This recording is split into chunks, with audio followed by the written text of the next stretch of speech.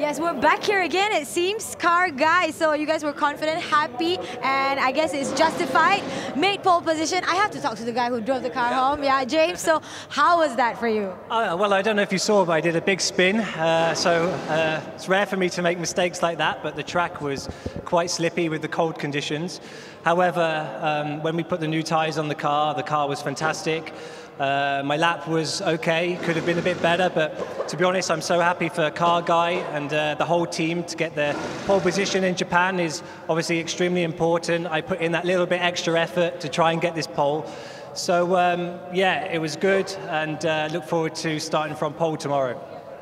That little bit of extra effort, I love that. And yes, starting in pole position tomorrow for the both of you, I guess it means a lot.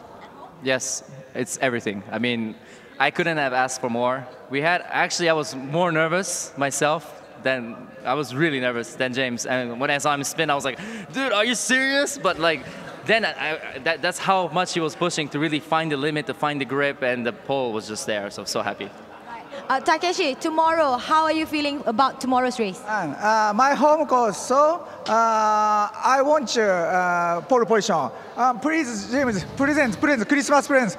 Tomorrow, my present, reverse, present, winner, presents. Right, I like that. Early Christmas present, and yes, you're going to give him a better one, I see. So tomorrow, we're going to see how Car Guy will do. But for now, congratulations, guys. So you heard from the team. It's back to you guys.